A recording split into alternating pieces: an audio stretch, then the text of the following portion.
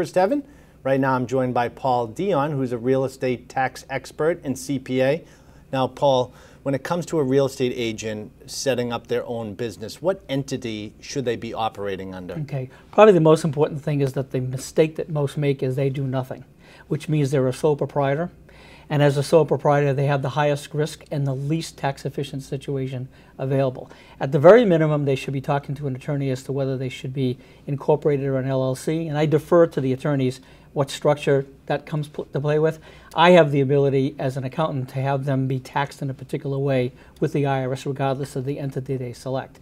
My preference is if an agent is making a sufficient income to make them an S corporation, to have them taxed that way. And the reason is there are loopholes for real estate agents that will save them self-employment tax.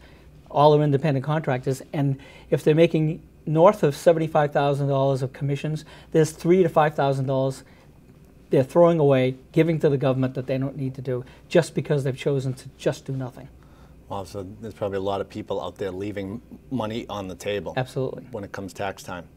There is another issue that's recently come up in the non-real estate world. If you're incorporated, God forbid this ever happens, but if there are problems with your business that you need to walk away, you're not having to file personal bankruptcy. It's only that business that would have to do that, or you may be able to walk away depending what your attorney says. So you limit the exposure to your personal assets if you make those kinds of choices. And what I'm taking away from this too is that you really have to sit down with your CPA and real estate lawyer to figure out how to really set up. It's really a team concept. It really should be both. Yeah, great information, Paul.